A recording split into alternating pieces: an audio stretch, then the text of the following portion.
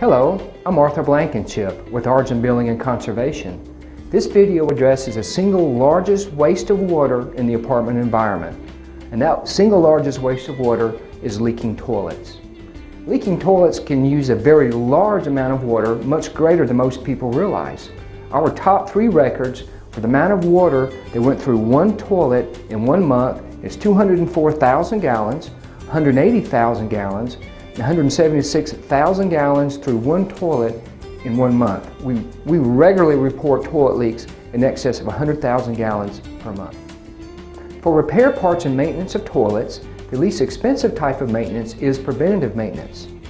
A good preventative maintenance program recognizes that toilet parts have only a 3 to 5 year life. The neoprene and rubber that's used in fill valves and flush valves wears out after 3 to 5 years and needs to be replaced. The first factor to influence toilet performance is the fill valve or ball cock. Fill valves have gaskets which may be replaceable, or you may have to replace the entire fill valve when it becomes defective. Remember, it takes only a very small grain of sand or other debris to cause a water level adjustment to fail on the fill valve. The proper tank water level is about 1 inch below the standpipe, and most toilet tanks have a water level line stamped inside them. The hose line running from the fill valve to the standpipe is the source of water to refill the bowl when the toilet is flushed. A new fill valve assembly will have more than enough hose line, and the line needs to be trimmed at installation. A very common installation mistake is to have too much hose line thrust down the throat of the standpipe, which causes siphon leaks. The line needs to be trimmed and fastened to the top of the standpipe at installation.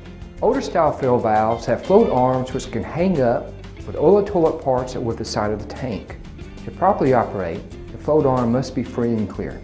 The second item to influence a toilet operation, and probably the most important, is the flapper valve. The flapper valve is the single largest problem in toilets, causing most serious issues, easily going over 100,000 gallons of water loss in 1 month. The importance of an original equipment manufacturer or OEM flapper part is huge. Many toilets simply will not work unless an OEM part is utilized. This happens for several reasons, including the seal of the flapper over the flush hole, the use of a flapper floater ball on the flapper, and other items specific to the flapper itself. The third item affecting toilet performance is the trip handle, often called the flush handle. This is an area where, again, an OEM type part is often critical for proper toilet operation. And there are a number of things that can go wrong with the trip handle. You can have the wrong part, the handle may be too long, the handle may be too short, the chain from the handle may be too long, causing it to wrap around the flapper and causing the flapper to hang open. The chain may be too short, not allowing the flapper to seal properly and therefore causing the toilet to leak. The mounting bolt may come loose on the trip handle.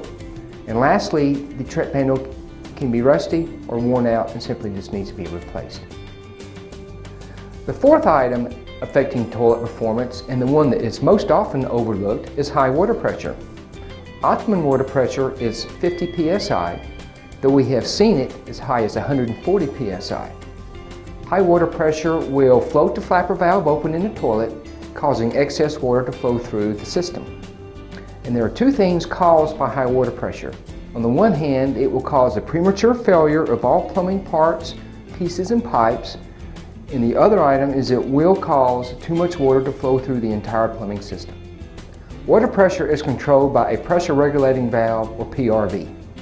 PRVs have about an 8 to 10 year life, and only the very largest ones can be rebuilt, and most cannot be adjusted. The PRV may be located at different points on the property.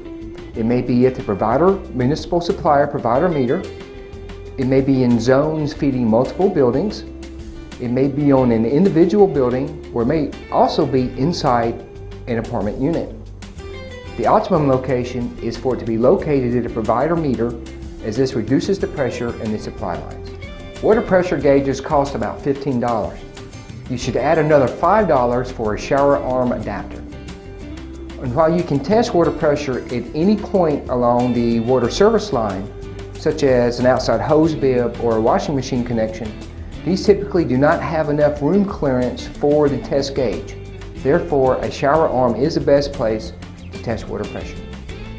The fifth item to affect toilet performance are foreign objects placed inside the tank or bowl which affect flush quality.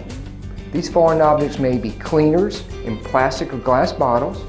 They may be bricks or gallon jugs used to displace water. It could be sand, silt, gravel, or other grunge which interrupts the toilet operation.